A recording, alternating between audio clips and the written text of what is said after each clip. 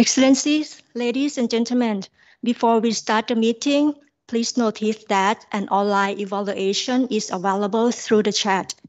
We will be most thankful if you can complete the evaluation shortly after the meeting. I would now like to invite the moderator, Mr. Hamza Malik, Director of the Macroeconomic Policy and Financing for Development Division of ESCAP, to start the meeting.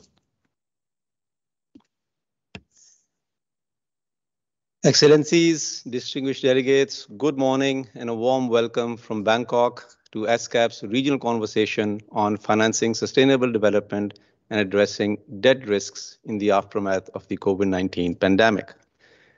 We have an excellent and distinguished list of speakers to enlighten us on this very important topic today. We will start with a question for each speaker, then open the floor to take questions from participants, and then, time permitting, we may come back to our speakers to share their final thoughts and key messages. So let's get straight to it. It is my pleasure to invite Ms. Armida Salcia Alice-Jabana, Undersecretary General and Executive Secretary of ESCAP, to deliver her welcoming remarks. Armida, you have the floors. Thank you very much, Hamza. A very good morning, good afternoon. Excellency Mr. Mark Brown, Prime Minister of Cook Islands. Excellency Mr. Carlos Dominguez, Secretary of Finance of the Philippines. Excellency Mr. Ibrahim Amir, Minister of Finance, Maldives. Excellency Mr. Ajit Cabral, Governor of Central Bank of Sri Lanka. Excellency Mr. Henry Puna, Secretary General of the PIFS. Excellencies, distinguished participants, ladies and gentlemen. Welcome to our regional conversation on financing sustainable development and addressing debt risks in the aftermath of COVID-19 pandemic. Potential of innovative sustainable financing strategies. This is the second event of our 2021 Regional Conversation series. These regional conversations focus on priority areas where ESCAP can support member states in their post-COVID-19 recovery efforts and their journey towards SDGs. The COVID-19 pandemic caused much damage in terms of lives and livelihoods lost. It has exacerbated challenges to finance SDGs as the resources have been channeled to support recovery efforts. Several developing economies in Asia and the Pacific are experiencing constrained fiscal space and rising debt levels in a context where the recovery from COVID-19 pandemic remains uncertain and uneven. As a result, policymakers are now faced with a very difficult task: how to ensure a sustained socio-economic recovery, which will require continued fiscal support, while finding the means to finance the rising fiscal deficit and tackle debt sustainability concerns. At the same time, policymakers are keenly aware that we are only less than 9 years away from 2030, and the Asia-Pacific region is behind in its path towards achieving all of the Sustainable Development Goals. Without adequate financing for the needed investment, the likelihood of achieving these goals looks even more distant. Distinguished participants, in 2020 and 2021, a major financial crisis was avoided because of timely, proactive, and innovative policy interventions by several countries, supported by abundant emergency lending by the international financial institutions and the G20 Debt Service Suspension Initiative, or DSSI. Going forward, with the DSSI ending this year and the recovery from the pandemic remaining uncertain, continued policy support and the use of innovative financing instruments will be critical. However, it will not be easy, as fiscal deficit and debt levels rise and financing them becomes more demanding. Such challenges may increase further in 2022 if the current spike in inflation due to incipient economic recovery and constraints in global supply chain becomes entrenched and requires central banks to increase interest rates. Similarly, as countries prioritize a speedy economic recovery, there is a risk that less attention will be paid to tackling climate change. Indeed, early assessment, as highlighted in the 2021 edition of ESCAP's flagship report, the Economic and Social Survey of Asia and the Pacific, reveals that the significant policy packages rolled out by governments may have missed the opportunity to promote low-carbon, climate-resilient, and green development pathways. Within this policy panorama, common to all countries globally, the purpose of this regional conversation is to turn the focus to Asia and the Pacific. We want to learn what measures countries have taken to deal with the situation. How do they intend to manage debt vulnerabilities while continuing to finance needed investment in sustainable development? What innovative financing instruments and strategies are being used in this regard to close the financing gap? One example of a mechanism that can simultaneously address debt and climate risk is debt for climate swap. It will be very important to learn about the potential for scaling up this mechanism in the region as a tool to reduce debt risk and increase investment in climate action. To address these and other important questions, we are very privileged today that high-level policymakers and distinguished experts have joined our conversation on financing sustainable development. I very much look forward to your insights and suggestions. Thank you very much. Thank you, Yomida, for setting the stage for our exciting conversation today. Let me now introduce the full list of distinguished panelists today. We are honored to have with us His Excellency Mr. Mark Brown, the Prime Minister of Cook Islands, who's also the country's Minister of Finance. We are also honored to have with us His Excellency Mr. Carlos Dominguez III, the Secretary of Finance of the Philippines, who will deliver his remarks through a recorded message, and His Excellency Mr. Ibrahim Amir, the Minister of Finance of Maldives. We are also delighted to have His Excellency Mr. Ajit Nevrad Cabral, the Governor of the Central Bank of Sri Lanka. We also have the pleasure to have with us today Mr. Henry Puna, the Secretary General of the Pacific Island Forum, which is a key partner of ESCAP in the Pacific. The list of other distinguished experts includes Mr. Amar Bhattacharya, a senior fellow in the Center for Sustainable Development, which is a part of the Global Economy and Development Program at Brookings Institution in Washington, D.C., United States of America. Mr. Pekka Morin, Special Representative of the Finance Minister on Climate Action at the Finance Ministry of Finland. Mr. Jeromin Zettelmeier, Deputy Director at the Strategy, Policy and Review Department of the International Monetary Fund. Mr. Asanali Dusembe, Director of the State Borrowing Department at the Ministry of Finance of Kazakhstan. And last but not least, Mr. Eric Grigorian, who's an expert on environmental economics and a former Minister of Environment of Armenia. Dear panelists, before starting, I would request that you kindly limit your initial interventions to around 5 minutes, which will allow us to have some time for follow-up questions and take questions from the floor as well. Excellencies, distinguished delegates and participants, let me now turn to our first distinguished speaker, His Excellency Mr. Mark Brown, to start the conversation. Excellency, the Cook Islands, like other small island developing states in the Pacific, faces major climate risks which require substantial investments in climate adaptation. At the same time, many Pacific small island developing states are facing a high risk of debt distress according to the debt sustainability analysis of IMF and World Bank. Do you see the debt for climate swaps as a potential solution to address both climate and debt risk simultaneously? And what are the main considerations that are needed by the Pacific small island developing states to successfully implement such a solution?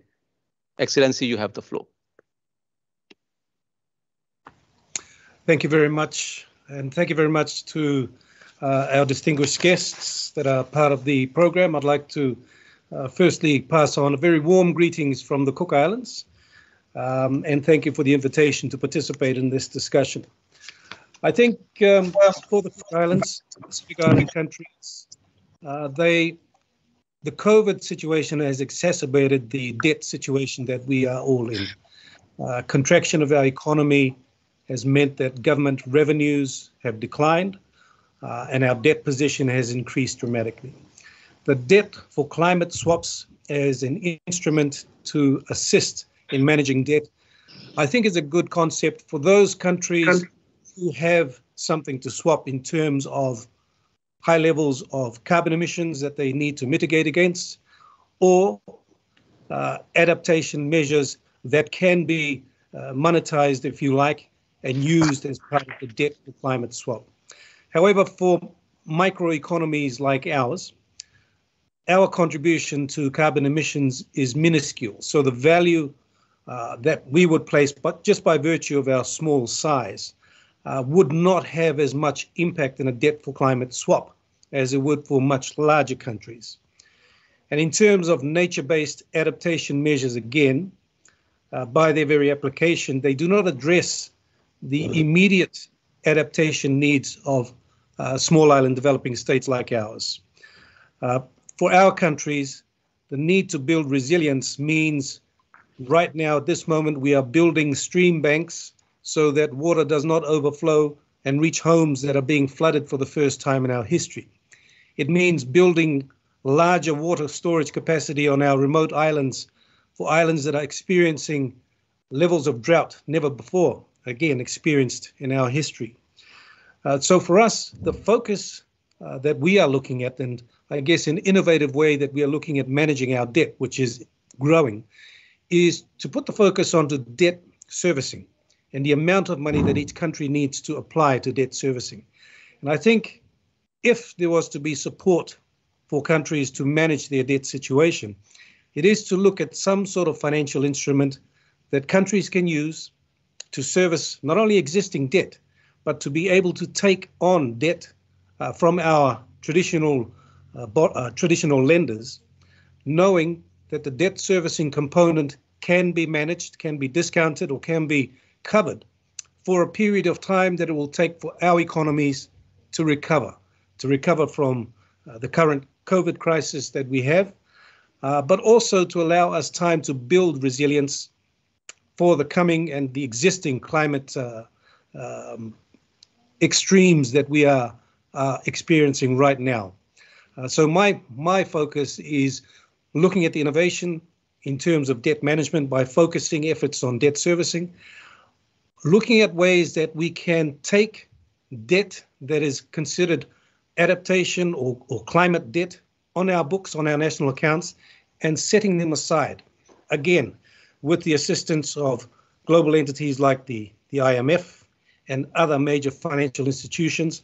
Can we recognize small island developing states' debt on a separate ledger so that it's not recognized on our national accounts and allows countries like us to be able to engage in debt arrangements without the distress levels that are being caused by our need to take out debt, firstly for building climate resilience, but more immediately now for surviving this COVID situation that we are in. Do we need debt instruments now that reflect the long-term nature of climate impacts rather than debt that is traditionally under banking terms of 10 to 20 years? Do we need to be able to take out debt at much more extended periods of amortization of 50 to 100 years at 0% interest? These are some of the things I think that financial institutions need to consider and need to look at as solutions to help countries try to act as normal as possible under very severe debt distress situations.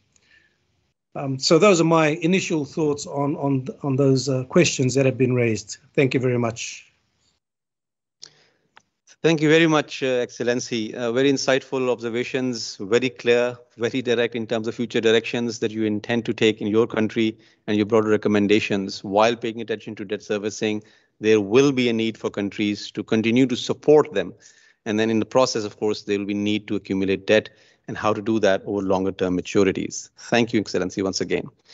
We are now going to see a recorded video message by His Excellency Carlos Domingos III, the Secretary of Finance of the Philippines, which is essentially based on this question.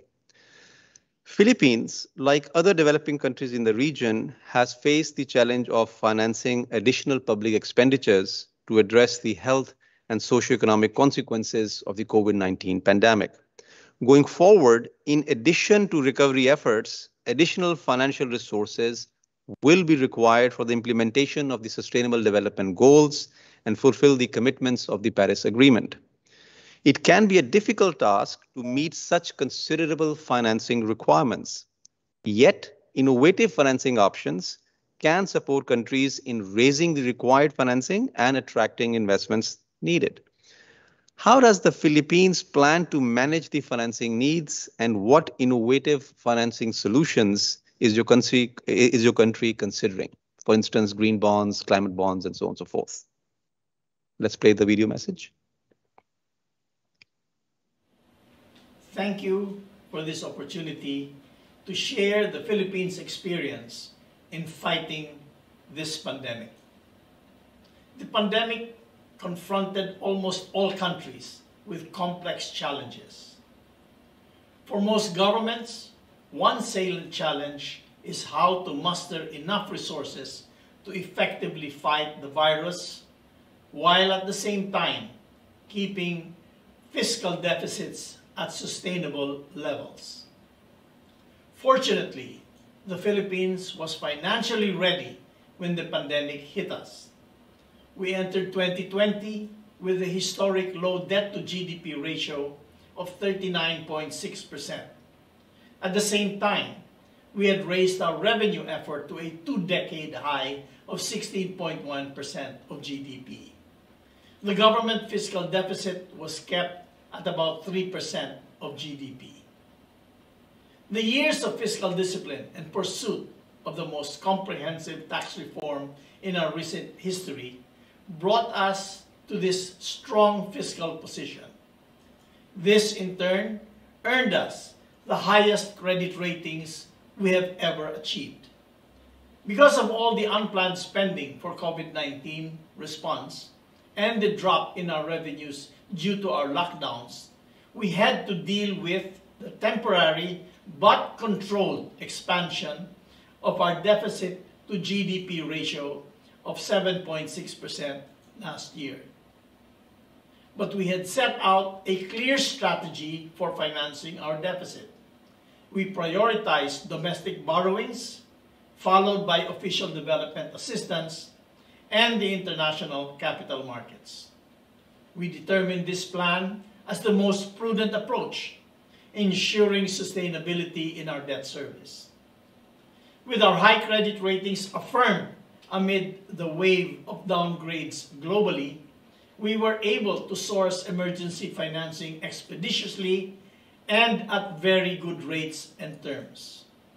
Although our debt-to-GDP ratio rose to about 54.6% last year, this remains eminently manageable, considering our excellent record of prudent spending and fiscal discipline.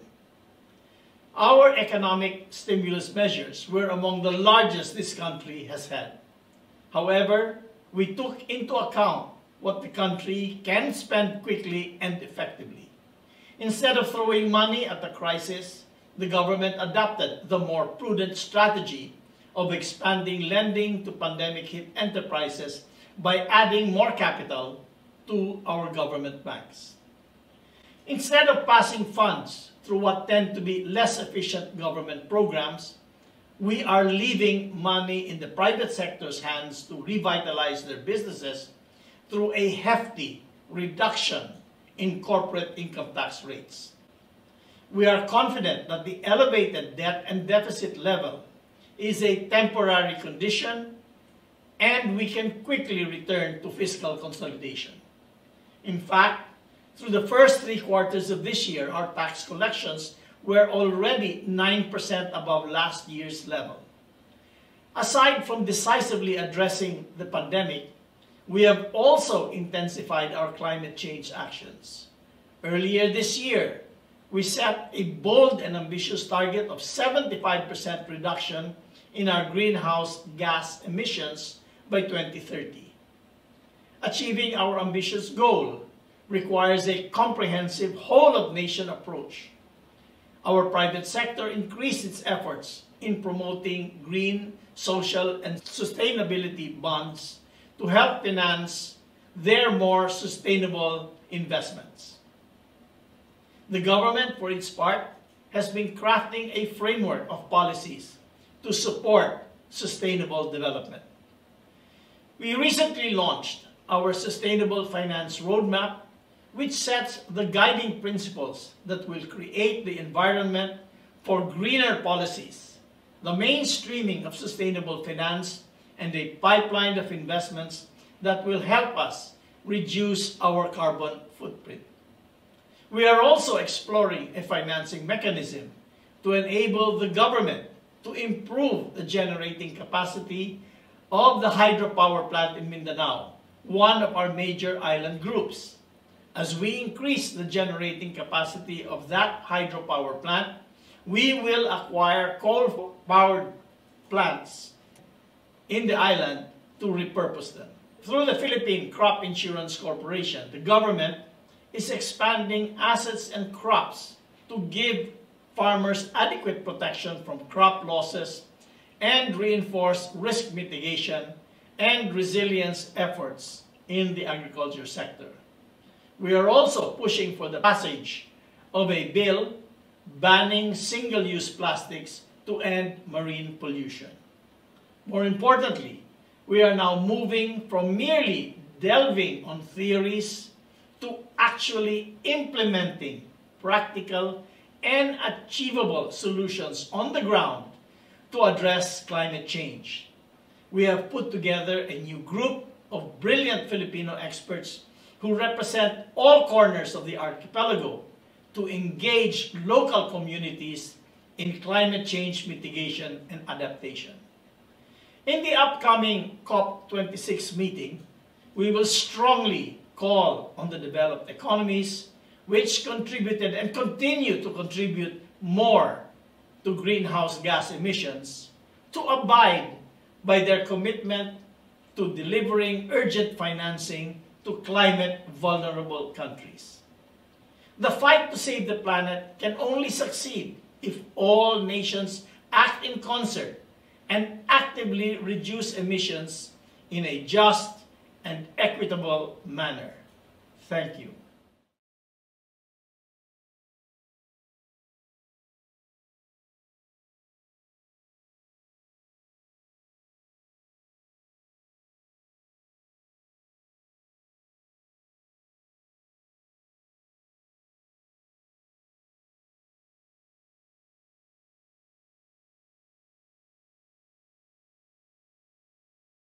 Dependent on tourism, the impact on Maldives has been significant. What is the current economic and fiscal situation in your country? And what is the government doing to ensure fiscal and debt sustainability? The floor is yours, Excellency. Yes, thank you very much. Bismillah ar-Rahman ar-Rahim. Assalamu alaikum. First of all, thank you for giving me this opportunity. As you have rightly highlighted, Maldives being a small country very much reliant on tourism, our travel industry was really hit hard. Next year we are actually having the 50th anniversary of our tourism industry. We started in around 1973. And for the first time in 50 years, we didn't have tourists in our islands. We closed our international borders, all the resorts were closed. And so you can imagine the economic pain that would have affected our economy. In 2019, we had around 1.8 million tourists. And initially for 2020, we were forecasting around 2 million tourists to the Maldives.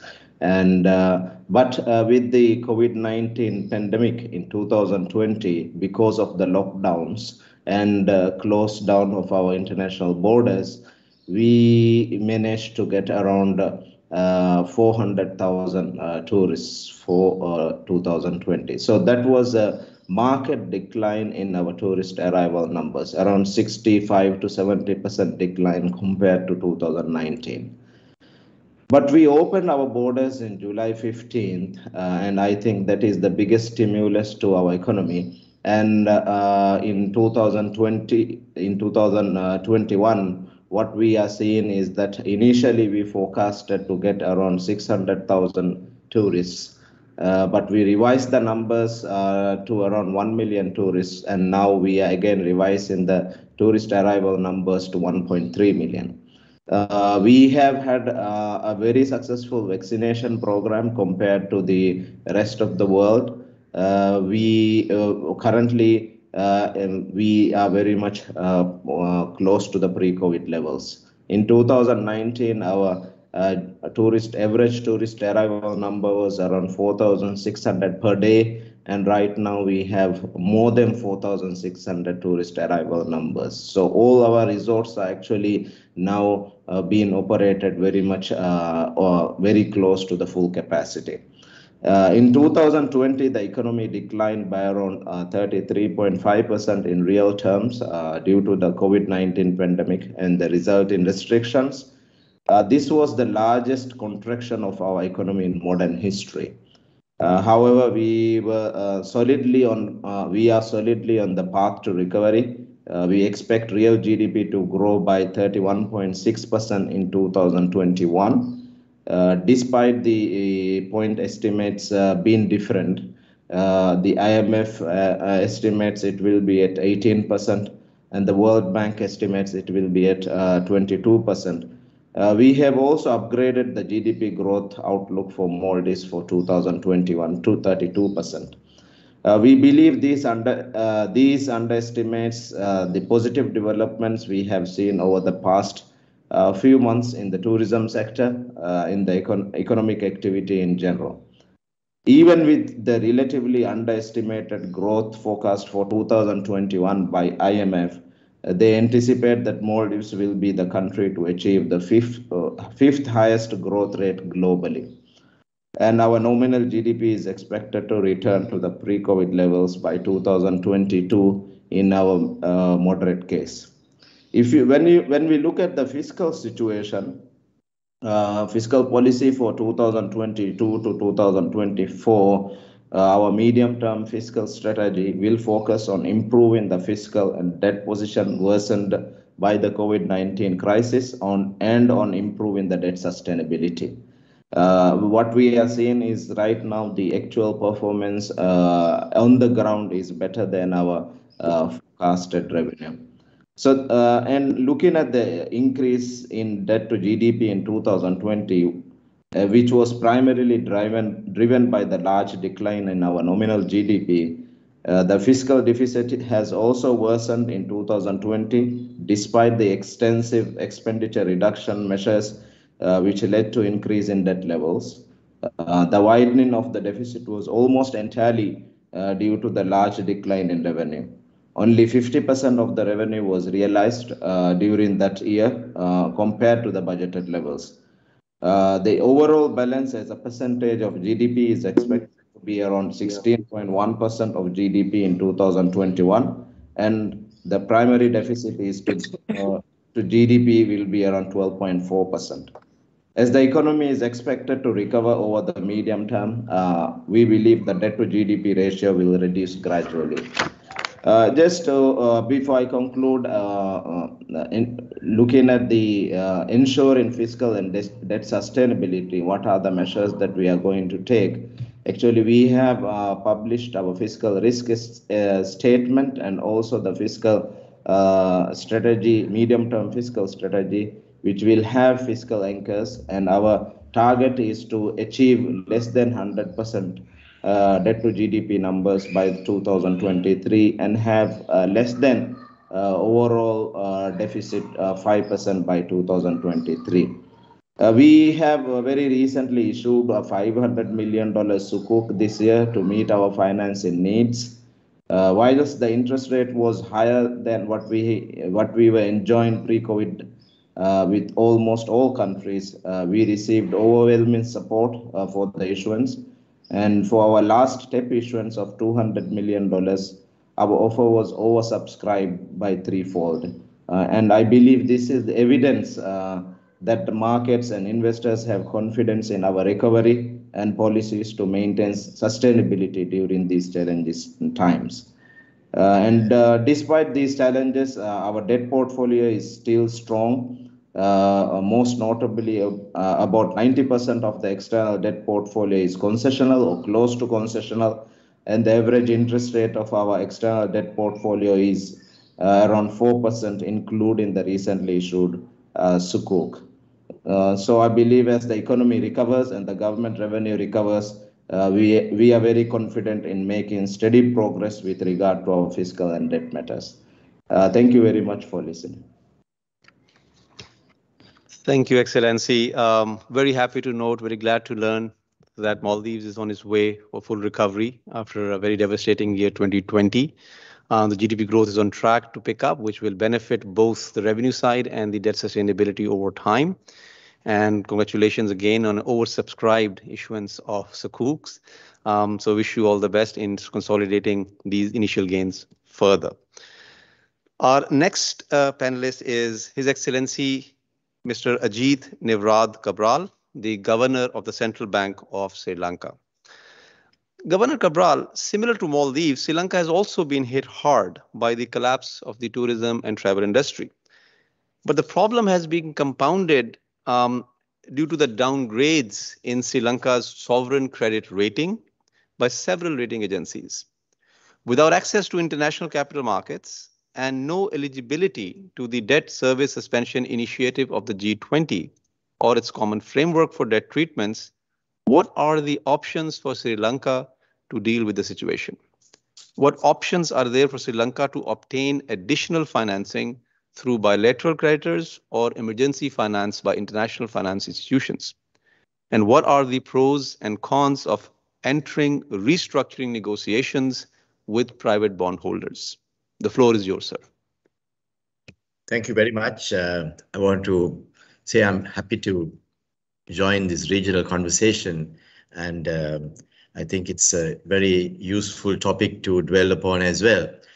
You asked me about the downgrades. I think many countries have been downgraded during the recent past in the face of the pandemic. I believe some of those may have been somewhat insensitive, because when you really look at the countries that have been downgraded, nearly more than 100 countries, it appears to be somewhat strange that these have been downgraded at a time when the global pandemic is creating the chaos, and that itself is causing the vulnerabilities. So you add further vulnerabilities into countries by downgrading and providing no access to finance. I think that's a very, very difficult question to deal with. The second part is, you mentioned very clearly, Mr. Hamza, where you said without access to capital markets and no eligibility to debt service suspension, how do you manage? It's like telling a person, well, you are in trouble, I'm not going to help you, so how do you manage? I think that's also insensitive from the point of view of the global community. You're telling people you are in trouble, but I'm not going to be there to help you. Every country helped their businessmen, their people, by providing debt moratoriums, by providing support, by providing low-cost loans. The reverse happened internationally. And we don't seem to be we don't seem to be shameful of that as well. The IMF brought about their new SDR 1 year and 6 months too late. The pandemic occurred in March 2020. There were several people, including myself, who said it's time for the IMF to provide a special drawing right immediately so that countries don't get downgraded. But they did it only in August 2021, well after all the problems have occurred in those countries. So it was really too little, too late, because most countries went through that pain. And thereafter, you provide them with a lifeline, which at that stage becomes quite meaningless. So I think the global community must realize that certain actions need to be taken at the time that it should be taken, not much later after so much deliberation that it has really no meaning. Well, Sri Lanka has developed certain options in the face of all these difficulties. We have decided that we should reduce our market debt in any case. So we are moving towards that. We are moving towards G2G kind of new additional financing. You mentioned that. I think that's an excellent way to move forward. And we are talking to several countries which are reserve rich so that we can have additional support. And at the same time, the central bank is looking at certain swaps, and that again is very helpful. We also think that it's time now to take certain steps to have non-debt inflows coming into the country so that we are not being burdened by too much debt. So that's why we identified several assets which were underutilized. Those are now being monetized. And I think that's also going to be a very important part of our overall debt management strategy going forward. So I believe some good came out of it because countries like us, we changed the way that we are operating so that we reduce our reliance upon debt. And that's, I think, going to be very helpful. One last point, you asked about the pain, the pros and cons of entering into restructuring arrangements. I think that's a very, very sensitive question as well, because we all know restructuring entails great pain to creditors. It also entails great pain to the countries that are entering into restructuring arrangements. So that should be the last option, not the first option. So countries must see how best are we going to work out our way in which we are going to deal with the debt. And I think that's a very important part of overall debt management as well. We know that when you enter into a restructuring arrangement, many other factors kick in, and that can sometimes be very unhelpful to a country in going forward, especially at a time when you need to have all your options open in order to go forward. So Sri Lanka has no such intention. We believe that we are on top of the situation to deal with the debt.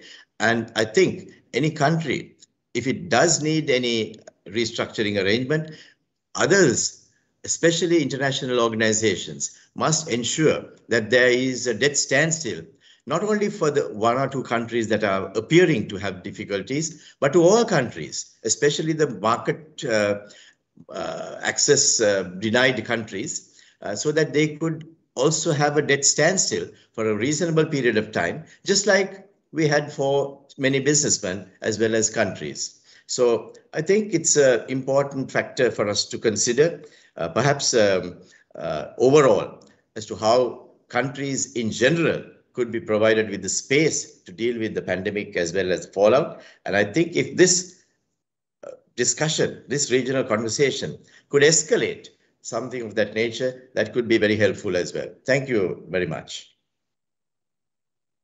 Thank you, Governor Cabral, for these very, very candid views. As an economist and an ex-central banker myself, I certainly can agree. Actually, I can see your point and agree on the insensitivity of credit rating agencies in particular. It's a global common shock, nobody's fault. However, because of the revisions in rating agencies, credit rating agencies, it has adversely affected the ability of countries to go to the market and try and support their economies. So point extremely well taken. Also, thanks for highlighting the timing of certain initiatives is actually very critical, referring to IMF's SDR issuance and of some of the suggestions on debt standstills and so on and so forth. So really, thank you very much for these very valuable observations and contributions. Let's continue our conversation. Our next panelist is Mr. Henry Puna, the Secretary General of Pacific Island Forum. Mr. Puna, at the latest Forum of Economic Ministers meeting, FEMM, in July 2021, the Pacific Economic Ministers endorsed the convening of a regional debt conference between the Forum Island countries and their creditors to discuss and explore options for debt relief. Additionally, the FEMM established the Pacific Resilience Facility, a regional mechanism for financing climate change adaptation and mitigation. These are two important initiatives taken to solve debt distress challenges and mobilize financing towards climate action. Can you expand a little bit on FEMM's vision for these initiatives going forward and what would be considered a success? The floor is yours, sir. Thank you very much, moderator. ESCAP Executive Secretary, Ms. Amida Ali Shabana, Prime Minister Mark Brown, Honorable Ministers, Excellencies, distinguished participants, ladies and gentlemen. Kia ora, and warm greetings from the Blue Pacific. At the outset, let me thank the organizers for the invitation to participate at this important regional conversation. I wish to use this opportunity to share our collective efforts to address the region's development financing needs and deal with the debt situation faced by Pacific Small Island developing states. PSIDs currently face the triple threat of health and economic crisis due to COVID-19 and climate change-induced disasters that have become more frequent and more severe in our region. These challenges are in addition to the ongoing development financing needs of PSIDs. I will now address the issue of Pacific debt risks. Almost all PSIDs face long-standing debt challenges. This is exacerbated by declining revenues and increasing expenditure in the region. Many PSIDs have increased borrowing to address our current challenges, leading to most countries experiencing a higher risk of debt distress. According to the World Bank, in 2020, 13 PSIDs are classified as at high risk of debt distress. This is a significant jump from 6 in 2019. A quick estimate of per capita debt in the region shows that every man, woman, and child is carrying US $1,400 of the region's debt. Now we need to explore ways to address the debt situation now, rather than wait until the situation worsens. In view of this, Forum Economic Ministers at their meeting in July endorsed the convening of a regional debt conference between PSIDs and their creditors to explore innovative options for debt relief. It is extremely important that creditors and debtors gather around the table with an open mind to support one another, because the truth is we're all in this together.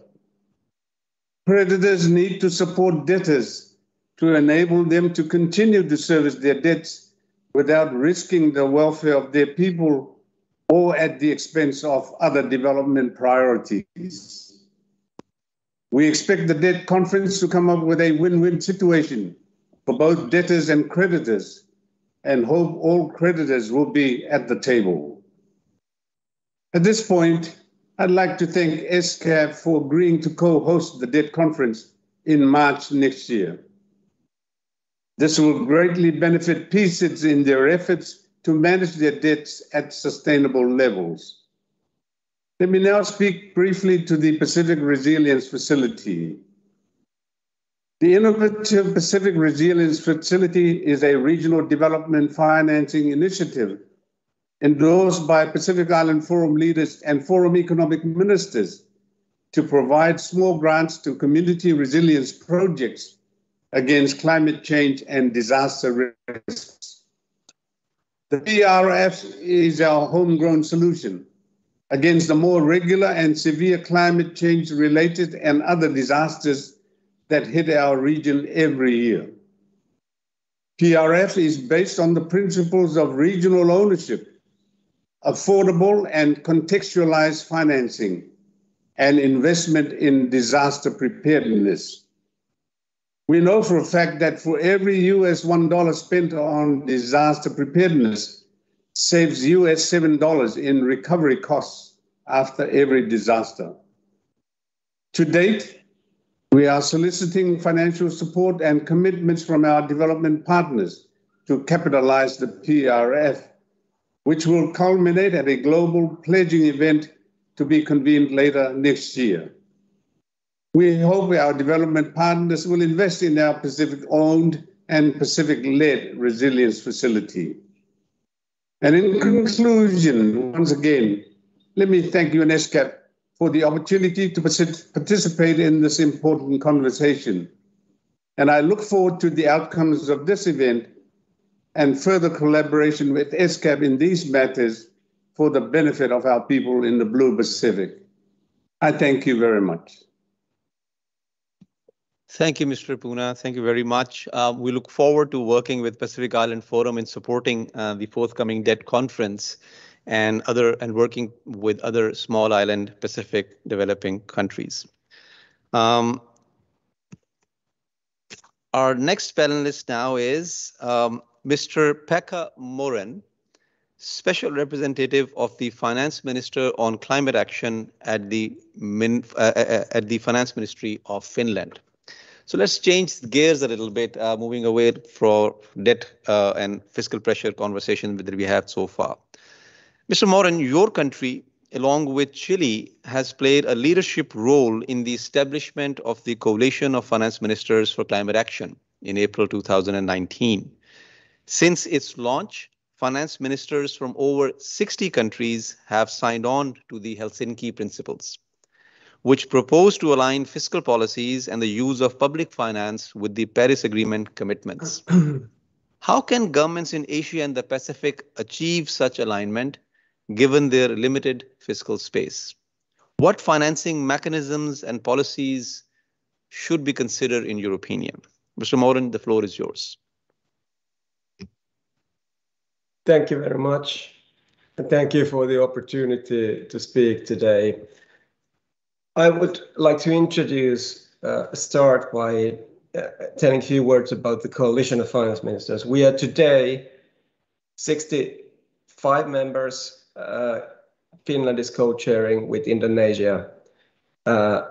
Indonesia came in last spring. We have 25 institutional partners acting broadly in our member countries, and the Secretariat functions now up and running with the World Bank and the IMF. So it's a big ecosystem of actors working together to achieve these goals. And our mission is incorporating climate-related risks into the economic and financial planning. This is the main objective of the coalition. And the Helsinki Principles is our strategic basis. But turning to the key question of today about the fiscal space and about how to adjust policies to that. Issue about challenges in the context of the COVID crisis and the fiscal challenges is a general problem. This has become clear also in the discussions of the coalition. Limited fiscal space dominates the discussion in all regions and countries. How to combine this with the huge investment needs to address the climate change at the same time. But luckily the message is that there is a strong appetite for reforms. And as we heard today, even if there are country-specific challenges, there are really good strategies on how to get around this problem. We heard those examples also today. So there is a need to develop transition strategies, plans to adopt, and plans to decarbonize. This has been, of course, the key area of discussion in the coalition. But how do we achieve this? There are really the few key points to that end. First, we need to understand exactly the nature of risks that climate change poses to our public finances and economies. Second, we need to develop frameworks, practices, and tools on how to manage these risks. The countries with adaptation issues, of course, are developing contingency plans together with their partners. So we need tools to analyze these impacts. Also impacts of reforms. Finance ministries are needed to really develop those impact assessments. We need to develop the financial markets. This is one key area of work of the coalition. Transparency, disclosure, of course, financial instruments, and special vehicles, institutions that may support transition. Blended finance instruments, green bonds, and swaps have been mentioned today. These are all benefiting countries. But finally, we need to take full benefit of the partnerships and expertise around us. There is a strong ecosystem of IFIs, international and national actors. One key challenge and issue that the coalition is looking into how to make the best use of this very complex ecosystem that we have around us globally, regionally, and sometimes nationally.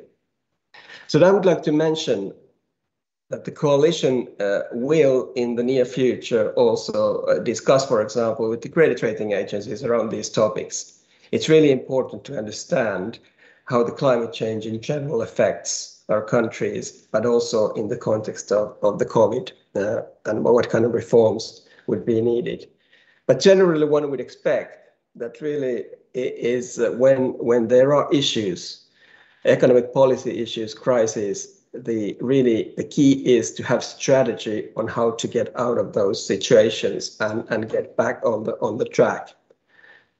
Coalition is about to release a few reports in the coming weeks, including in preparation for the COP in 2 weeks' time.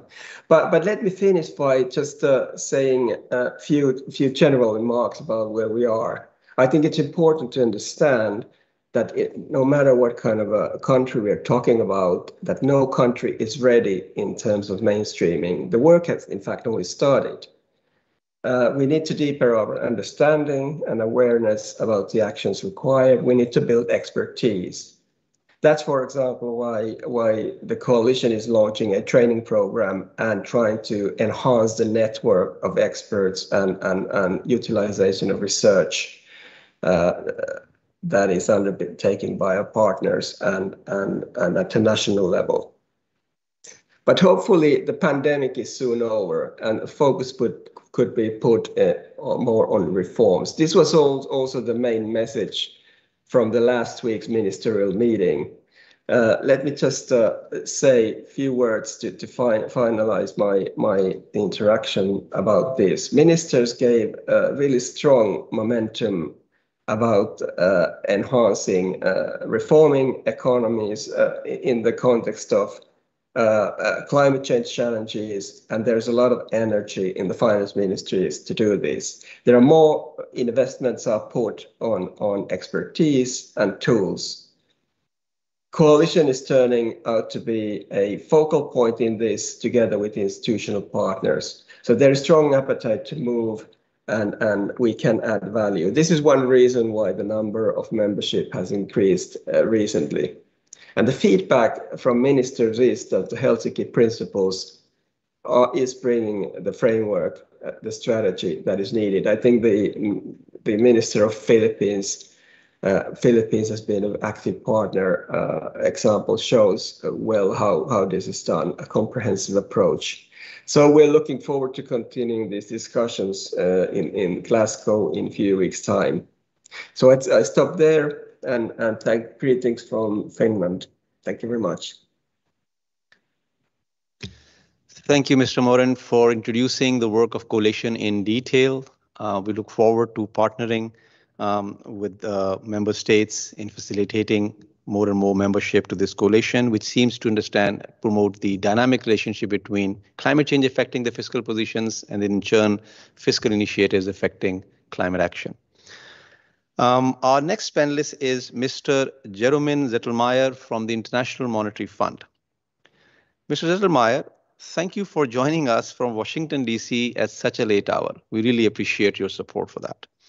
The increasing liquidity in global capital markets since May 2020, plus emergency lending by international financial institutions, including IMF, and the G20's DSSI, has probably averted the risk of a global debt crisis on the back of the pandemic.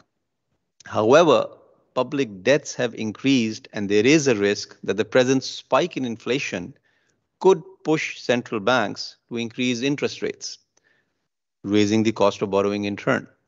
So, what is your view about the ability of the current debt architecture to tackle a likely increase in episodes of debt insolvency? And for countries that remain solvent but face increasing debt servicing payments, as we heard from other speakers as well, how will they be able to afford investing in climate action and the sustainable development goals? Mr. Zettelmeier, the floor is yours. Thank you very much, Hamza. So first, I must say it's a great honor to be here, and I am very grateful to the Undersecretary General and to you and the team for inviting me. I'm also grateful to you that you mentioned our emergency lending efforts. So we really tried very hard, particularly at the beginning of the pandemic, to be as fast as we can. And to some extent, what we achieved was historic in the sense that we, pumped out emergency lending to about 80 countries within 6 weeks of the beginning of the pandemic. So to blame us for the fact that the SDR allocation was 12 months late is a bit unfair. We have pushed this from the start of the pandemic, but as you probably know, this is a huge endeavor. It's historically, it was done after the global financial crisis for the last time. It requires an 85% majority at the IMF board. And, there's no secret that there's one country in our membership that has just about 15% of the votes. And the government of that country at the time was not willing to support the SDR allocation. And it took a change in government to finally make it happen. So that is the reason why your SDR allocation came 12 months late. So let me make 3 points. The first is on debt risks. So the way we think about debt risks is, put them into 2 baskets, first of all. One basket is the debt risks that are common to most low-income and emerging market economies, and indeed some advanced economies. And they are pandemic-related, and they are also related to debt vulnerabilities that were accumulated even before the pandemic. And then in the second basket, we have the completely different and extraordinarily complicated world of small climate vulnerable states that have a structural debt problem because of their unique challenges. And so these are probably 2 challenges that have to be dealt with separately. With respect to the first category, the thing that I want you to take away is that since the beginning of the pandemic, so roughly since the spring of 2020, debt risks have actually come down on the whole, in the sense that the probability of a short-term crisis has decreased. And this was a result, like you said, of very easy financing, but also the fact that after a while, vaccines were being developed and we are now in a recovery. And so, the risk of an immediate systemic debt crisis has actually gone down. Now, the bad news is that debt risk will remain high over a very substantial period, something like 2 to 5 years, the medium term. And the reason is that many countries will continue to have high deficits. It's just going to take time to do the fiscal adjustment, get the growth back. And in light of the fact that domestic financial buffers have very often been exhausted as a result of the pandemic, this is going to make many countries vulnerable to swings in external finance. Like you said, moderator, possibly result due to rising interest rates. And so we have a very difficult period ahead of us.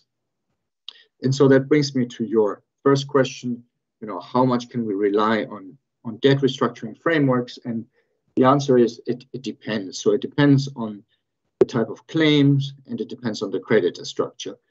We pretty much know how to restructure bonds, right? So every restructuring is unpleasant, like the governor said. I agree with that.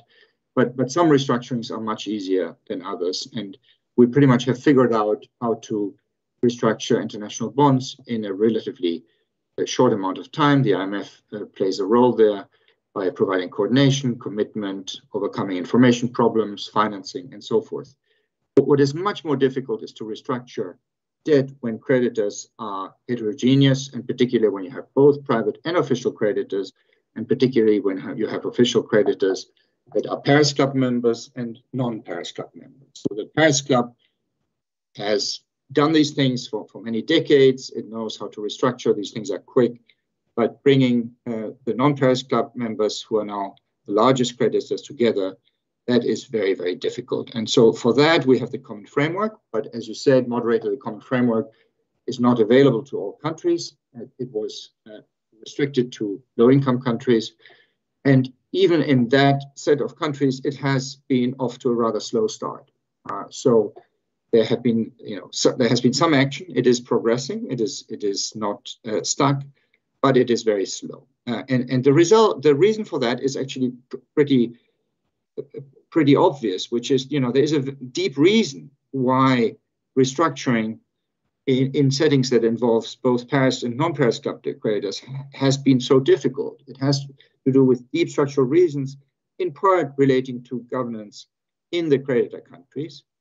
And these problems don't go away just because you make a political commitment that you are now going to do this framework. But the common framework and the political commitment that is behind it, of course, helps. And so we have to keep working on that.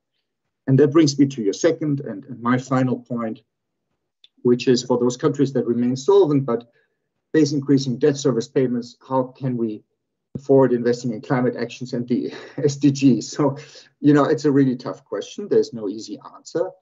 And part of the answer is that we might not get it done to the full extent that we would like. So the climate action and SDGs may indeed suffer setbacks, and of course this has already happened massively with respect to poverty rates, for example, during the pandemic. But there are a couple of potential solutions. There's not one silver bullet. And so we are going to need sort of some patient mix, a bit on the lines of what the Secretary of Finance of the Philippines was saying in his recorded message, between domestic revenue mobilization, creating good conditions for private sector-led investments so that you take some pressure off the public purse, and of course, external support. And the difficulty is how to get that external support mobilized at a time when there's a lot of donor and creditor fatigue, because donors and creditors have already been taxed quite a lot during the pandemic. So how do we create solutions that are sort of viable over the long term?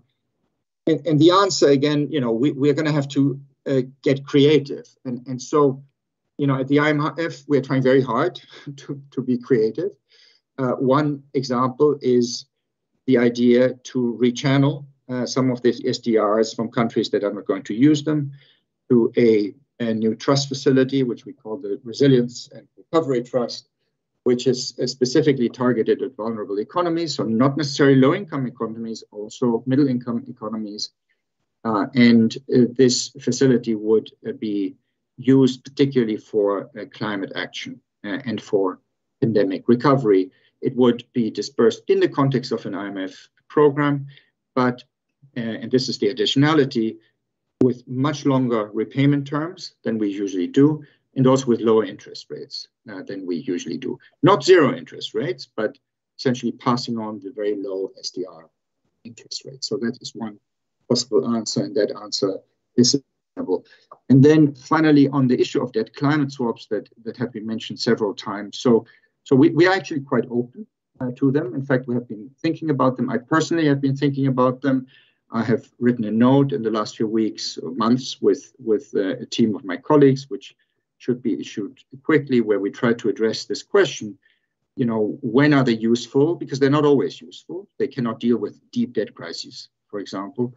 When are they useful, and when they're useful, how can they be scaled up? And so the answer is complex. It has to do with getting away from these sort of little by little project use, allowing more programmatic uses, allowing use of funds in budgets rather than in projects.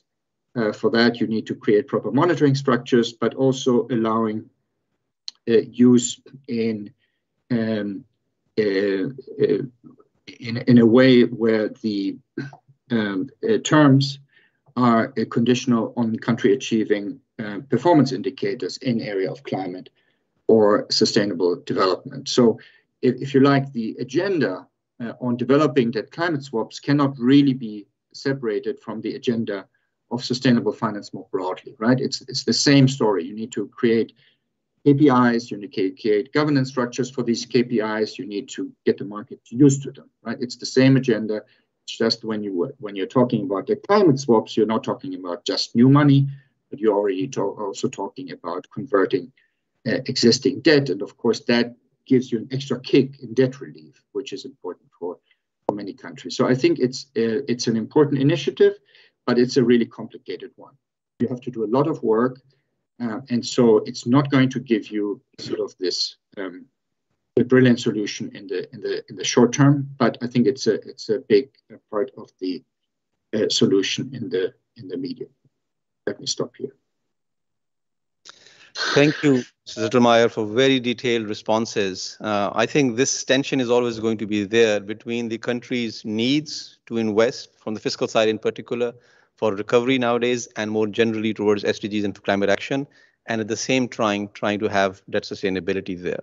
I think there's a need to revisit some of the debt sustainability analysis framework to try and internalize that countries must be needing to invest in SDGs and climate action, rather than immediately looking at saying and addressing them, oh, they are facing now debt risks, or they're rating to be downgraded, and so on and so forth. So overall framework in which we think about these trade-offs probably needs a much more closer inspection. We have two more speakers, and we're pretty much on time. So let's continue with the next panelist, Mr. Asanali Dusembe. He's the director of the State Borrowing Department at the Ministry of Finance of Kazakhstan. Mr. Dusembe, as opposed to the conversation thus far regarding debt risk and limited fiscal space, in Kazakhstan, public debt is manageable, though it has increased somewhat by 6 percentage points to 27% of GDP in 2020. What are the main financing sources that Kazakhstan has tapped into for this purpose?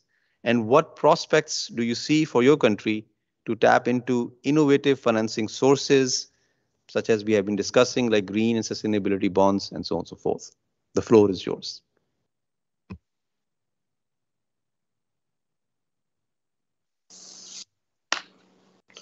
Thank you very much. Good morning, everyone, excellencies, distinguished delegates. Sorry for that. At first, I would like to thank ESCAP and for an invitation to join this important session and for giving the opportunity to speak out. As you know, the pandemic crisis has affected all countries, having negative impact on the fiscal sustainability of the world advanced economies, as well as of all the less developed and developing countries. Most countries in the world are facing a revision of their budget deficits and consequently an increase in public debt. According to IMF, the average budget deficit to GDP ratio in 2021 reached 9.9% for advanced economies, 7.1% for emerging markets, and 5.2% for low-income developing countries. The IMF predicts that global public debt will approach 99% of global GDP by the end of 2021.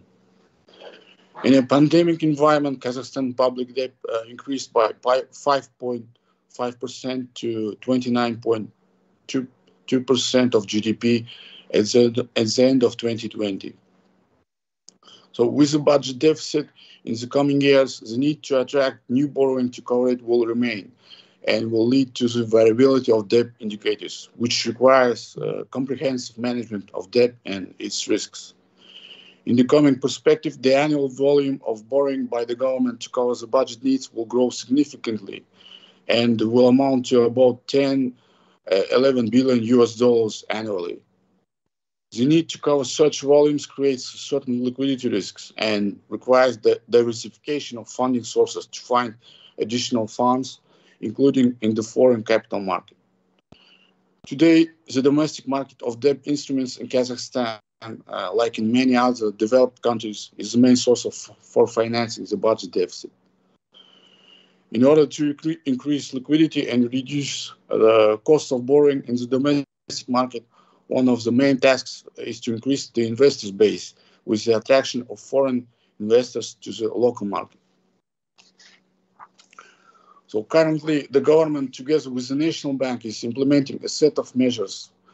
First, there is ongoing work on the inclusion of government bonds in the global index of JP Morgan. In addition, starting next year, we plan to transfer government bonds trading to the T+2 settlement system, which will allow investors to manage their assets more predictably. If during the last year the share of foreign investors in government bonds of the Ministry of Finance was less than 0.1%, today this figure has exceeded 3% and amounted to more than 800 million US dollars.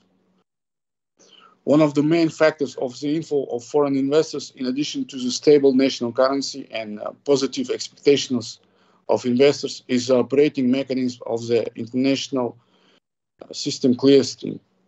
Also, we are working on established connection with the international clearing system Euroclear. The external capital market also remains an important source of budget financing. As a matter of priority, we are considering the options of issuing Eurobonds in the national currency or in other soft currencies with a similar volatility to the national currency. In order to attract liquidity and diversify the portfolio of debt instruments, we are also interested in Islamic financing, as well as borrowing instruments in the Asian financial markets. Furthermore, cooperation with international financial organizations will continue, taking into account the concessionality and long-term nature of financing provided by them. In general, today in Kazakhstan, the issues of improving the efficiency of public debt, of public finances and debt management are priority ones. This year, within the task of the head of state, the government is planning to adopt the concept of public finance management. It will cover the budget policy, issues of public debt management, as well as the formation and use of the national fund. The concept will be designed for the period of 2030, and the implementation of this concept will help reduce the budget deficit to 2% of GDP and the non-oil deficit to 5% by 2030. In overall, we believe that this list of efforts will allow to minimize liquidity risks and improve debt sustainability of the state. Thank you. Thank you very much, Mr. Dusembe, for sharing the Kazakhstan experiences. Let's turn to our last final panelist for today. Before we do that, please do post your questions in the YouTube channel, those who are watching, or through the MS Teams network, those who have joined through that network. We've already received about 6 to 8 questions, I think. So just let's get ready for the second round of conversation, taking questions from the floor. So our final panelist is Mr. Eric Grigorian, the former Minister of Environment of Armenia. Mr. Grigorian, earlier in this conversation, we discussed debt for climate swaps. You have been supporting the negotiations of Armenia with France on a debt for climate swap deal. Could you please share some experiences, some details on these negotiations? And how do you see debt for climate swaps as an instrument to simultaneously reduce debt vulnerability and increase financing for climate action projects? Mr. Grigorian, the floor is yours. Thank you. Thank you for the invitation and the opportunity to talk today. And I strongly believe that now is great momentum for debt for climate swap. Here, is some misunderstanding between debt for nature swap and debt for climate swap, having the same names actually, but this philosophy beyond all these swaps are completely different. So debt for nature swap that coming from 80s, it was part of reconstruction of problematic debt and transferring some money for environment, mainly for biodiversity and forest projects in South America and East Europe after. So it started from 80s and it took several decades with several $1 billion. But debt for climate swap actually is a cooperation platform helping both sides to fulfill their obligations. When we are going to the climate reality, we see that the international community has failed to make a progress mobilizing $100 billion annually from 2020 as it was proposed. And we see now there is a lack of platforms, mechanism, and capacity to mobilize and utilize this climate finance. And that for climate swap actually may play a very important role now, because besides the climate risk and vulnerability of the climate vulnerability of countries, now we have a COVID situation and we have a debt crisis now. And essentially the instrument is helping both sides, the creditor country and debitor countries, to fulfill their obligations, because besides the debt obligation, there are another obligation under Paris Agreement that creditor countries should take to support international developing countries to fulfill their obligations and to implement their NDCs. These regulations under the Paris Agreement, it's the Climate Convention, the Annex 2 countries have an obligation to support countries.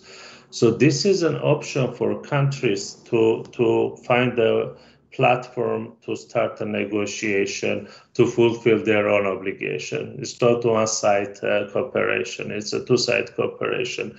And essentially this instrument allows the creditor country to fulfill its commitments under the Paris Agreement and redirects those funds timely and efficiently now for climate adaptation and mitigation. Everyone knows that the financial resources spent now for adaptation and mitigation more useful than if you will do it after 5 or 10 years. And also it offers an opportunity to reduce countries' debt burden because of the COVID situation. We see what's going on. So it's very important point that I wanted to mention, that this debt for climate swap should be connected with the obligations under the Climate Convention and the Paris Agreement, and action should be taken under the countries presented NDCs. That will give chance for the countries to be more transparent and the more monitoring tools to follow the ongoing projects. Coming back to Armenia and France, I would like to inform that a situation in Armenia is especially urgent, as we have been ranked 4th most vulnerable country on climate change in Eastern Europe and Central Asia region. And we are already facing a climate changes in Armenia with 1.3 degree increase of temperature and 9% decrease of precipitation that is affecting a lot of sectors, including water, agriculture, infrastructure, forest, biodiversity, and all. So Armenia and France are signatories of Paris Agreement, and under this agreement, we are presenting our NDCs.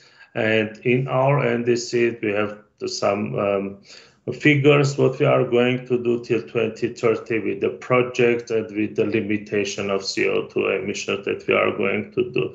At the same time, France with this NDC, beside reducing carbon footprint, they have also an obligation to support developing countries, and every year they are allocating some financial resources that's going different channels. Of course, we have a Green Climate Fund and we have a Global Ecological Facility, but it's not enough. It's not enough to find a way for the countries to start allocate financial resources for climate adaptation and mitigation. So we started negotiations 2 years ago. We started with our colleagues from the French Ministry of Environment, and then we presented the projects that we want to do under our NDCs. Then the World Bank supported us with the project, so it took around a year to develop all documentation, project proposals and pipelines, and to have a concrete project proposals, what we are going to do and how we are going to do it. But it's a main point here is not only negotiations between debtor and creditor country, but also to have a chance to go and to register all these financial flows as a climate finance allocated by creditor countries, because you should find the incentives also for your partner country. So in this case, if you have the clear projects under your NDCs are presented to Climate Convention Secretariat, and it's your obligation. And you have a clear project proposals for climate adaptation and mitigations after clarified with the OECD procedures, like recognizing us an official development assistance and going through the Climate Convention Secretariat procedures. So it's become a real beneficial mechanism for both sides. It's not a one-way cooperation. It's a platform for both sides. Thank you very much. Thank you, Mr. Grigorian. Very specific details and experiences on debt for climate swaps. Our last speaker, Mr. Amar Bhattacharya, could not join us because of some technical difficulties. So we move on to the next segment. Before I come back to some speakers for their final thoughts, let's take questions. So we have received about 8 questions so far. Let's see how many we can cover. Let me start with the question that we have received from registered participants. This one is from Mr. Elliot Harris, who's a UN chief economist at the Department of Economic and Social Affairs based in New York. He's asking, what are the biggest obstacles to mobilizing and scaling up private flows for sustainable investments? And what can governments and financial regulators do to enable and support this? So maybe I request Mr. Zettelmeier to take the first jab, and then other panelists if they want to jump in.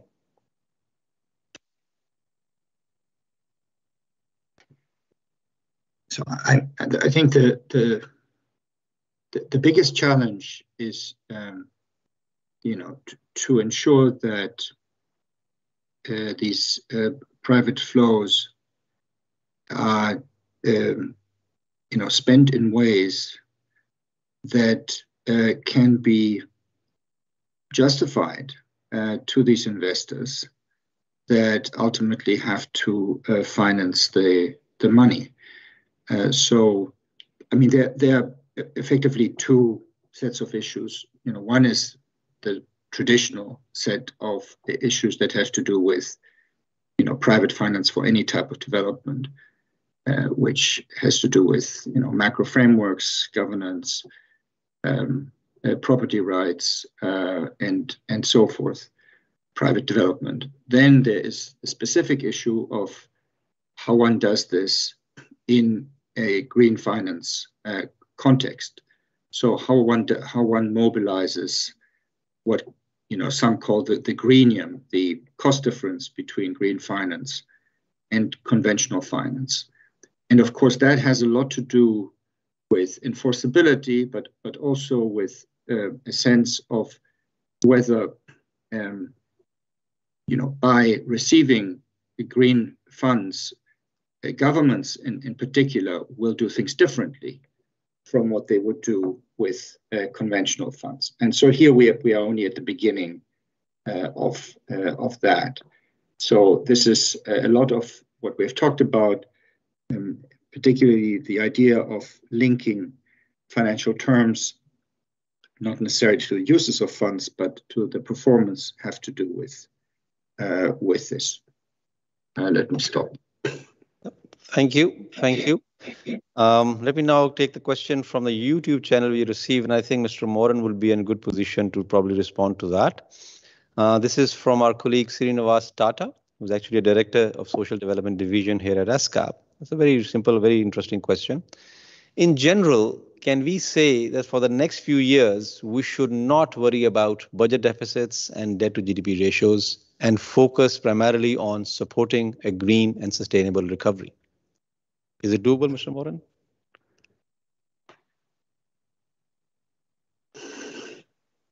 Well, this is a good question, and it is a question that is undergoing in Europe quite heavily right now as well.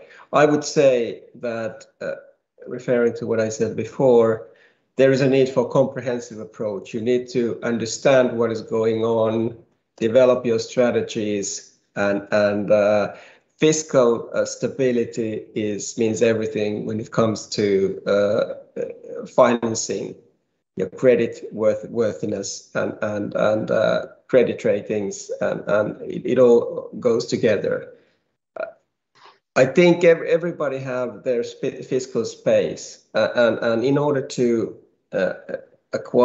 get financing, you need a strategy. It's a country-specific strategy, and in some cases, of course, you need to combine your strategy with international partners. And also in the first question relating to that, also I would just add also to that that really the complexity of the financial ecosystem globally is something that is an issue. I think how you actually use these different institutions and the ecosystem to mobilize finance and support your activities. Thank you, Mr. Moran. There's a related question. Let me pose that. We may not need to respond to that unless Mr. Zettelmeyer or Mr. Gregorian wants to respond to that. It's a very similar question by Mr. Yogesh Sharma. He's asking, can we have a resolution to bound nations for specifying a certain percentage of GDP devoted to recovering from climate change? It's on similar lines, essentially allocating resources primarily for climate change. So I think we'll stick to Mr. Moran's observations for that, or anybody wants to add something Mr. Moran said? I think let's move on because we have 6 more questions here. Let me now turn to a question from this one. I think is for Mr. Gregorian. I think let's start with him.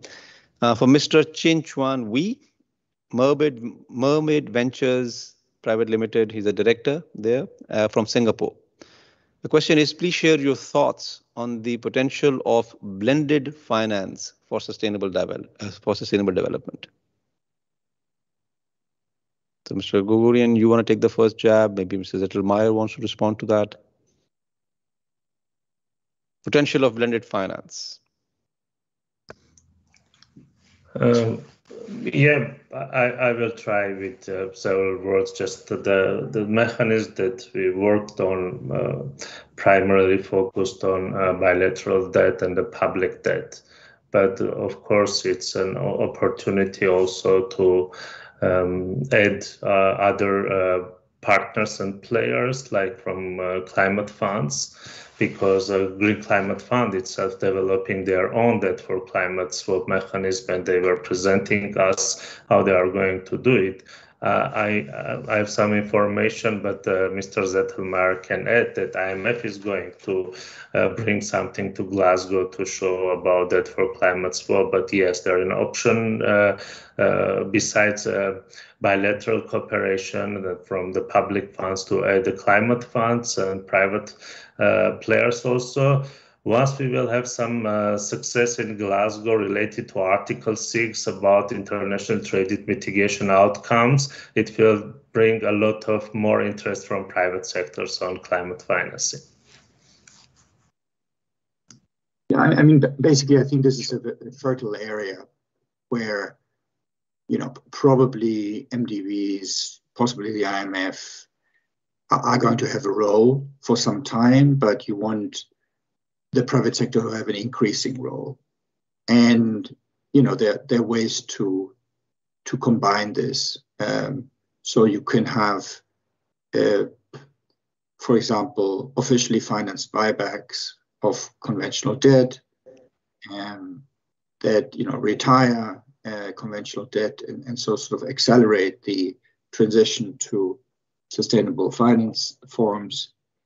You could possibly have MDBs finance some kind of credit enhancement that lowers the sovereign risk embedded in the new sustainable instruments. And of course, most importantly, you can have both NGOs, but also multilateral development banks, the World Bank, and so forth, have a strong role in both designing and then monitoring performance frameworks that then allow countries to issue debt that would be attractive to private investors, particularly things like institutional investors like pension funds that follows certain mandates on investing a share in sustainable finance. So this goes back to the point that Elliot Harris made. Thank you, Mr. Zettermeier. I see the Honorable Prime Minister from Cook Island is still with us. So, Excellency, feel free to jump in if you want to share further insights. Let me read this next question, actually, which is very broad nature. Any panelist and speaker can respond to that. This is from Dr. Shruti Kashyap. She's an associate professor at Uppsala University from Sweden. She's asking, it would be curious to learn about insights and synergies as relevant to risk recognition and mitigation in the context of sustainable resilience post-pandemic. So how can we harness better debt financing and risk diversifications from lessons learned over the past 2 years? So who is the expert on risk diversification influencing debt financing options? Perhaps I can Excellency. Provide some comment. Yeah, I think one of the words that was used last year in the pandemic was unprecedented. And I think for us looking to the future, looking to recover, it will take unprecedented measures. So in terms of managing risk, in terms of how we recognize risk, and I mentioned earlier in terms of countries' debt portfolios. I think the debt conference that we are looking to host next year is a great opportunity to put forward some initiatives that are not normal economic-based thinking. So when I mentioned earlier about debt that countries have, the amount of money that my operating budget puts towards green initiatives, towards mitigation and adaptation measures, when I put a climate lens over my spending, it's about 15% of our annual budget goes on to adaptation and resilience building measures, and also mitigation measures for renewable energy and so forth. Now, some of this is funded, well, a significant proportion of this is funded through debt. If we could take that debt and recognize it separately from our national debt, put it into some form of financial instrument that doesn't do away with it, but recognizes it separately, and then find a way to address that debt. Debt is a commodity. So there are ways that people can utilize this debt in a way throughout the financial world. And then, as I mentioned earlier, for us, the focus would be to reduce the debt servicing amount, which for us pre-COVID was about 5% of our government revenues. Today, that would exceed over 20%. So it's a significant jump and a significant amount that's taken out of our budget. We need to find a way to manage that for the period of time that it will allow us to recover and grow our economy, to reduce that proportion of debt servicing against our government revenues. And some of the things that we will be proposing may not be bankable, may not be financially viable, but as I said earlier, we have to look at measures and means that are unprecedented over a very long period of time to see ourselves through this period. Thank you. Thank you, Excellency. Since I have you on the floor, actually, this next question is probably directly addressed to you. This is from Mr. Ronnie Tupoe, Nyan Athoni Enclave, based in Timor-Leste. They're asking, how can the innovative financing instruments for sustainable development support a small country? And what are its potential in the long term? I think in your remarks you alluded to longer-term maturity instruments. So if I can request you to share further thoughts. Yeah, certainly. With the COP26 meeting due in the next week or so, again, the comments have been turning towards the commitment of $100 billion by countries to assist those at risk of the effects of climate change. Now, when we look at it in terms of the global economy, that represents about 0.1% of the global economy, so a modest amount to help. When I compare what we spend as our GDP amount, I would gladly contribute 0.1% of our GDP towards our contribution to the $100 billion a year. But I think the important thing to note is that climate change effects have taken place over decades, number of years. The impacts will be felt for decades over a number of years. So the financing aspects to address climate and building resilience cannot be measured in terms of the normal banking terms that we have of 10 to 20 years. But they must be looked at over the longer periods. As I said, the amortizing of debt over 50 to 100 years needs to be considered as a means for small countries, small island states, to be able to get the maximum benefit. Taking care of debt servicing amounts provides leverage to be able to meet current debt, to be able to take out more debt as we need to for development finance and also for building resilience moving forward. So these are, as I said, some of the things. They may, for smaller countries, have they may be small initiatives, but they have far-reaching greater impacts for us. So those are my comments on that. Thank you very much, Excellency. I have two more questions, but I think in the interest of time, my colleagues remind me, I need to have this. We have this one last coming back to our speakers who are still with us before we have a concluding remarks from our Executive Secretary. So this is a simple one. I want to ask the same question to all speakers that are here, and should respond in 30 seconds to 1 minute max. So basically, imagine that your message is going to be tomorrow's headline. So in less than a minute, could you, each of you, please tell us what is one innovative policy solution that you would like to see adopted in your country or in our region that can accelerate financing for SDGs and climate action? So, Excellency, let's have a headline news from you first, and then we move on to the next speakers. Thank you. I think the establishment of a special financial instrument that focuses on debt servicing to allow us to leverage more debt that we require at this time to progress our development initiatives, to address the debt issues that we have built up in overcoming COVID, and also to look longer term at building resilience. The infrastructure needs and the costs far exceed what we're able to utilize domestically from our own revenues. So debt is the way to go, but to manage that debt rather than just looking at the ceiling, let's look at the ability to repay it as a focus. Excellent. So since you remarked on the ability to continue to take debt in a sustainable manner, let me ask Mr. Zettelmeier to share his 30-second headline news.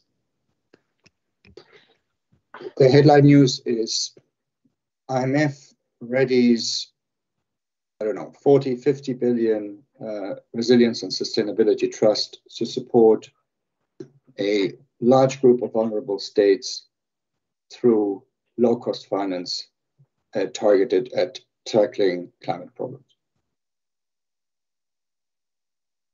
Good, clear, precise. Mr. Moran, your thoughts, please. Your fundamental message. I think the key message is that we're dealing with systemic change here, and you will make it to the headlines. Finance ministries will make it to the headlines if they ignore this. And climate change will be with us for a long time. It's not going to go away. So investing on expertise, investing on know-how, that's really crucial. That would be my message. Thank you, Mr. Moran. Mr. Gregorian, you have the last word for today. The floor is yours. It will be the simple one. So that for climate swap is the solution and the alternative platform for leveraging finance and act now. I'm not surprised. Thank you very much. Very precise. Okay. We are pretty much spot on time, which is great. Now, Excellencies, distinguished panelists, this concludes our conversation, our panel discussion today. I hope you benefited, enjoyed. Thank you very much, the participants, for very insightful remarks. Let me now invite ESCAP's Executive Secretary, Ibu Amida, to provide her closing remarks. Ibu Amida, the floor is yours, madam. Thank you very much, Hamza, for moderating the session and also facilitating the discussion, and especially our appreciation and thanks to all panelists, to all eminent panelists for the important insight perspectives. I think starting with speakers from several countries that have shared their direct experience in trying to manage the situation, especially the fiscal challenges, as well as at the same time mitigating the impact of COVID, the health-related impact, the social as well as economic impact, and the needs to finance all the measures. And at the same time, also, we see the impact of not only contraction to the economy, but at the same time, revenue dropped significantly. In some instances, for example, as shared by the minister from Maldives, as well as from central government Sri Lanka, revenue can drop significantly in 1 year. The case of, for example, last year, it dropped significantly, again, because of the economy relied very heavily on the sector, in this case, tourism and other related sectors that was hit hardest by the pandemic.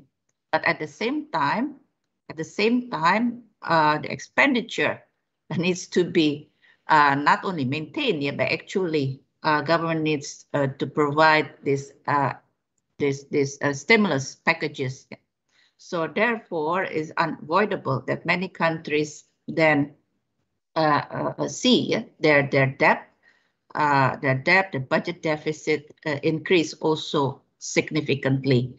And to the point, for some countries, especially in our region, several countries, to the point of debt distress. So therefore, we also learned that there are several initiatives and momentum have taken place,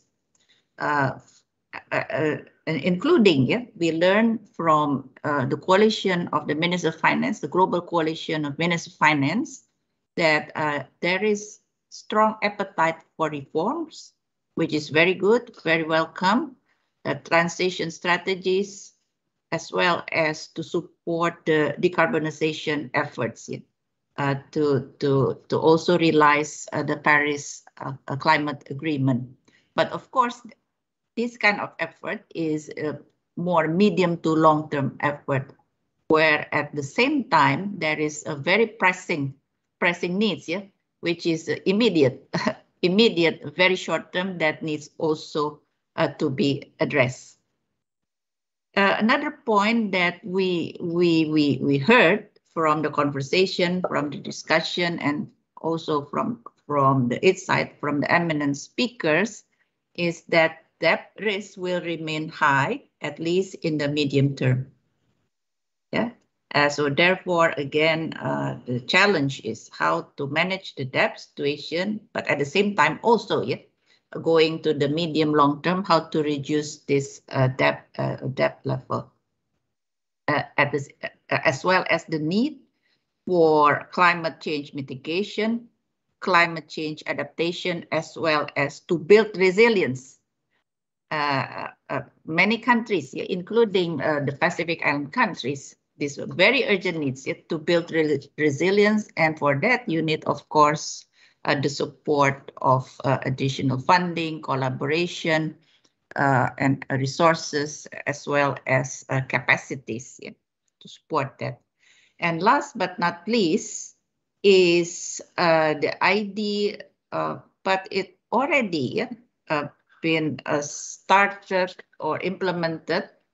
For example, speaker from Armenia shared the experience, direct experience, which already started by Armenia and in collaboration with France, which is the debt for climate swap. Yeah, I think this idea is still new. Again, yeah, many of us, again, the non-specialists, yeah, I mean, is more familiar with the earlier idea of debt for nature swap, in which the speaker for Armenia also clearly, informed or reminded us that the debt for climate swap is something different, totally different, yeah.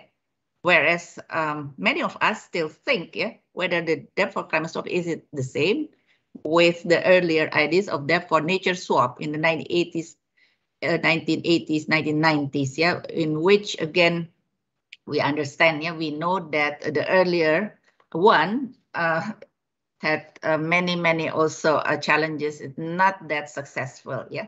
So therefore, if this is indeed a potential solution, the debt for climate swap, and I think it is quite interesting in the sense that this needs the commitment of both sides, the debtor and creditor, to fulfill their obligations. It's not a one-way street. To fulfill their obligations with regard to the Paris Climate Agreement and to implement the NDCs. Yeah. But of course, a lot of homework, yeah, a lot of details, yeah, that needs to be prepared in this regard.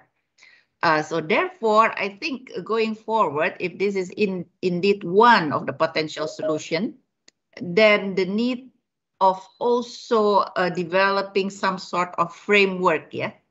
Of course, one or, any country can do it, yeah, bilaterally, but it would be good, yeah, if we want to scale up this initiative, the potential of this initiative, then you need also to be able to develop the kind of framework, yeah.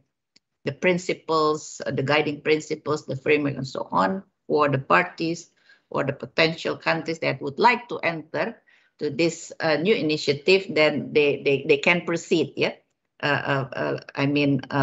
Learning from the ones that have been implemented. So with that, so I apologize if, of course, I cannot do justice yet for all the many great insights, perspective from all the speakers. Yeah, if I cannot, summarize it all, but colleagues here will summarize in due time and also share it with all of you. Again, thank you very much for this very interesting, very insightful, and very useful conversation. Thank you very much, and over to you, Hamza. Thank you, Ibu Amida. With this, I think the regional conversation is concluded. All of you stay safe and have a great, productive rest of the day. Thank you very much. Excellencies, ladies and gentlemen, before you leave, I would like to remind you that an online evaluation form is available in the chat. Please take a few minutes to complete it. This is very important for us to improve the quality of future events. Thank you very much for your attention.